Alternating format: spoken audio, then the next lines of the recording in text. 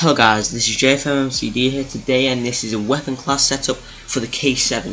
So the K7 is a very great weapon for close range only, because the long range actually is terrible.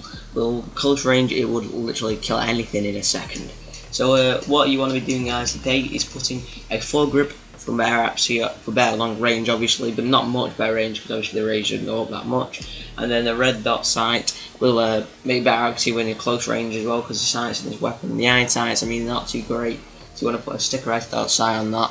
So for the secondary, you want an MP443 Garage, because that's one of my favourite weapons close range, but not as favourite as a P226. With the muzzle brakes, obviously the long range is better than it is. I would be putting no lethal or tacticals on, so then I can put more perks on.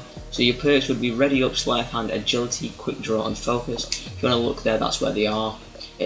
Obviously these two for speed, and that one for better aiming for close range and stuff like that. And then you don't bounce up with focus. So your assault package doesn't really matter, but you want to be getting the easy ones like these. You can even get these if you want dogs, so then when you're running around you can get the dog to eat them up. But yeah guys, this is the K7 class setup. Also, you could either have a army piston bullets or an extended mags on that.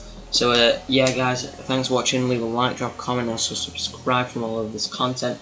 Next weapon I'm not sure what I'm going to be doing for class setup. And yeah, see you next video guys.